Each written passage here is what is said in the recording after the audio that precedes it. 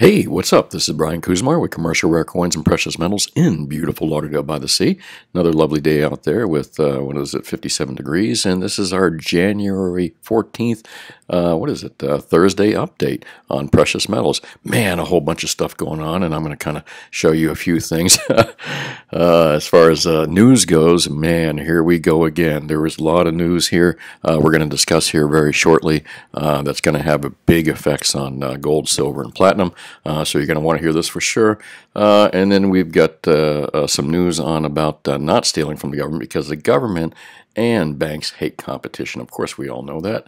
And what else we've got going? We've got shortages going. So let's move into the news first here. And let me see where we've got here. There we go. Initial jobless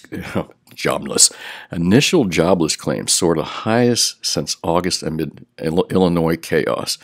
Despite ongoing government-enforced lockdowns and small business closures, analysts expected the number of Americans seeking first-time unemployment to remain flat in the first week of 2021. But they were surprised when initial claims exploded higher.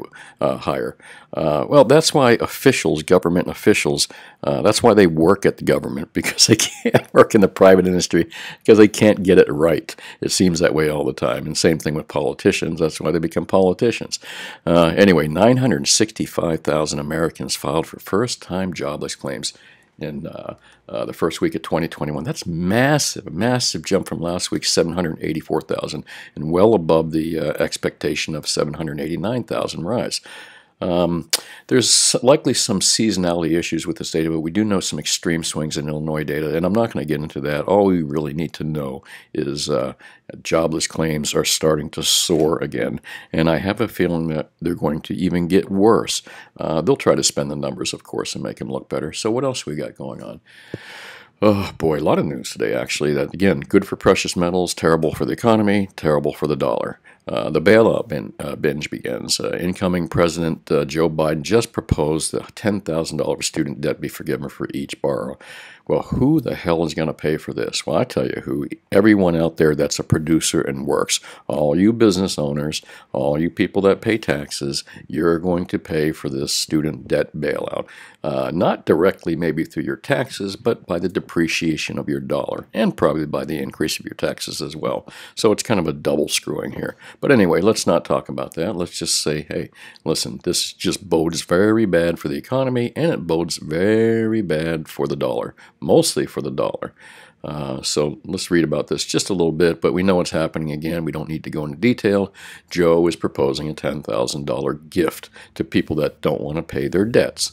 Why wouldn't they just eliminate all the interest on them and spread the payments out longer instead of just eliminating? You know why? Because they're buying votes, folks. That's how they buy votes. So they're buying all these students' future votes. Oh, look, Joe gave me $10,000 for free. That's why they're doing it, when they could easily, again, make the payments affordable, stretch them out, and remove the interest. But they won't do that because they are buying votes.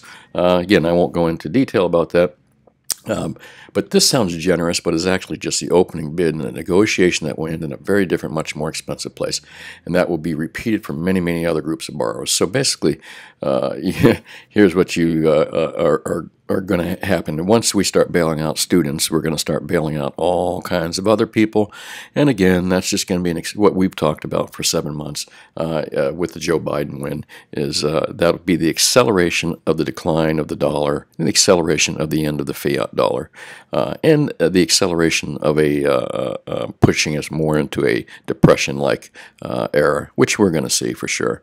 I can't argue with this little cartoon. You took out a loan, pay the damn thing back. And again, if you got problems paying it back, the creditors should be able to, rather than saying, hey, listen, it's all free, the government's going to pay for it. Not really the government, but the taxpayers and the future of the dollar is going to pay for it. Rather than do that, again, just spread those payments out over time. But we're not here to talk about payments. And again, as I said, in the past. So this all has to do with gold and silver prices in the future. When the dollar gets trashed, like it's going to get trashed even worse with Joe Biden in now, we're going to have big issues. And stocks yields rise on expectations of Biden's trillions. More money, folks, more money. Biden's going to maybe go for a $2 trillion stimulus program, even bigger than most optimistic expectations. Oof. So they're on a spending spree. But this is nothing we didn't know already. We've talked about this for 7 months. If the Democrats and Biden did win, we knew that we were going to go to an accelerated period of the decline of the dollar and decline of the buying power of the dollar and the decline in the economy.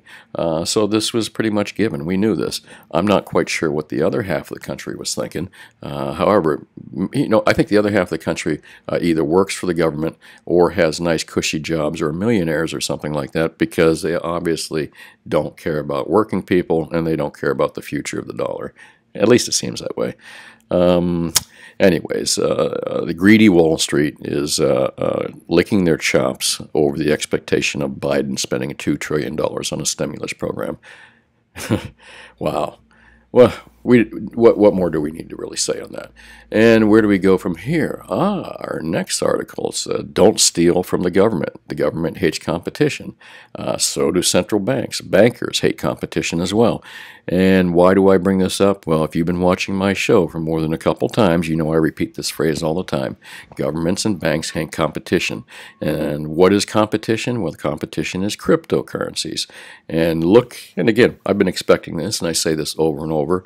ECB's Lagarde calls for global regulation of reprehensible Bitcoin. The president of the European Central Bank, and remember, we're going into a Joe Biden Democratic-controlled, who loves this lady and would probably put her as Secretary of State or put her in charge of the Treasury if they could. And they're going to follow her lead. And this is what I've been talking about Bitcoin for a while. I think it should be legal. I don't think anyone should be messing with it at all. I think grown adults should be able to do whatever they want to do, providing they harm nobody else. So I think Bitcoin and cryptos should be completely legal markets for people to go in there and make millions or maybe lose millions. Again, adults have free choice to do what they want. However, again, banks and governments hate competition, and cryptos appearingly are a competition. They consider a electronic fiat a competition to their currency fiat. So China has already made it illegal, and a lot of other countries have made it illegal. And that's what I've been saying is going to happen in this country and Europe. It's not going to be made illegal because cryptos have got their foot in the door too much, and the big whales are already in it in this country. But what they will do is they will regulate it heavy. And guess who they'll regulate it? Guess who will write the regulations? The big whales that just got into it. They'll get their attorneys and they'll get their people that write legislation to get together with government, and they'll write the rules to their advantage as well. Anyways, here you go. ECB calls for global regulation of Bitcoin. And this is what I've been talking about for some while, and it's what a lot of Bitcoin people have been in denial about. Oh no, it's going to be an alternative to the dollar.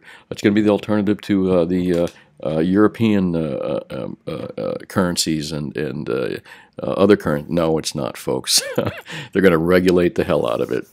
Make it legal or regulate it. So, asking for governments to get involved and asking for big companies to get involved in the crypto market was a big mistake, folks. Once they got their foot in the door, your demise was pretty much figured out already. Not really your demise, but they're figuring out how to suck as much money out of you as they can. And that's what big whales do in markets, and that's what they're going to do in crypto markets. And then they'll regulate the hell out of it. Well, that's my opinion. Let's move along to another thing here that I was going to talk about. Shortages. And we do have some shortages here, folks. What do we have shortages of? Krugerrands. This is the product that I've been recommending for like 7 months now because it's cheaper than Gold Eagles. Gold, you can save $30 an ounce buying Krugerrands instead of Gold Eagles, or more maybe, and maybe $10 or $15 an ounce off Maple Leafs. However, I just called to put in an order from one of the major distributors for some Krugerrands, and guess what? They're short, which means they don't have any right now, which is pretty crazy. They're short quite a few, and my understanding is either they said they could not confirm any delivery times, or deliveries were way to hell out. And I think that also applies to some other products like maple leafs and some other things as well. So I'm not quite sure what's happening out there, but apparently there's no Krugerrands for sale, or if there are, there's not a lot left, and it's getting harder to find them directly from distributors. I'll let you know more about this as this goes, but right now I can't place orders for Krugerrands. I can only sell what I have here in the store. There are other products, but I suspect with what's going on with the politics in this country and the economic situation in the whole world, that I think a lot of gold is being bought right now, folks, and I think we might go into some shortage problems here very shortly, and you may see premiums rise in gold. So far, there's plenty of silver. There's no silver premiums are still really, really cheap considering, but gold premiums are going to shoot up again, it looks like, here pretty soon. And not only are they going to shoot up, it seems like the product is going to be, you're going to be waiting for orders. The stuff is not going to be available for immediate delivery. But I'll let you know more about this. I just found out about this late yesterday. So when I hear more, I'll let you know. But meanwhile, it seems to be a lot of silver product out there available. So again, give me a call at my store, and I'll let you know what products are available. And keep watching the show, and I'll let you know how this develops, whether we get into a product shortage and high premiums again or not. And if we do, I'll give you my best advice on the best deals out there. Let's take a look at the dollar index, because this is strange. For me, it's kind of strange. And I'll tell you why. Because the dollar is up. And they're showing dollar strength. I mean, we were below that 90 line for a little while a couple weeks ago, a week and a half, 2 weeks ago. And now we're showing good dollar strength, which the pattern that I recognized for the last year, almost a year, was that if you took the gold chart and inverted and stuck in the top of the dollar chart, it would fit there perfectly, but not right now. They're almost like gold is kind of going sideways while the dollar is going up. So, you know, those patterns that I always tell you about that I recognize, that usually always work until they don't. It's not right now, and it didn't yesterday, and it didn't the day before. Again, because the dollar is up. Which is surprising to me, but, you know, patterns don't always, you know, you can repeat patterns over and over, and then you'll see all of a sudden they don't work, or they temporarily kind of disappear. And that's what I've got going on right now. That pattern of the dollar being up and gold being down is not correct. Gold is down a little bit, but moving sideways, and the dollar is up quite a bit. Let's take a look at the spot prices, and I'll show you what I'm talking about. See how dollar strength is? And look, gold's up. Silver's kind of decoupled from that dollar thing right there. It's been hanging in that $25 plus range. I don't know what that really means. And silver has completely decoupled from gold and silver. Again, something going on in the platinum market that I'm not aware of. Maybe shortages, maybe some man-made shortages, or maybe some natural shortages going on. But whatever is happening with platinum, it has decoupled from gold quite a bit, because I watched gold go down a lot, and platinum's kind of shooting back up there again. But I've always thought platinum was an undervalued metal, and I still do. And I feel the same about silver. Look at silver. Silver's up, again, above that $25 mark, with the dollar being strong. And as I've been saying for a while, platinum and silver were following gold, and they still will ultimately. But they've kind of change direction a little bit on their own, which leads me to believe that gold is kind of like stable at this level, and these other metals are just kind of moving on independently on their own. However, when gold starts to make a major move, so will silver and platinum. But look at gold right now, up $3, platinum up $13, and silver up 15 cents. So I'm liking this action right here, and the fact that gold's not moving dramatically is kind of strange. I think this is the calm before the storm, kind of like my video right here. It's very calm right now, but I think pretty soon we're going to get into some heavy waves, and these metal prices are going to start skyrocketing. The news is kind of coming in fast, and they're just spending money like crazy, folks.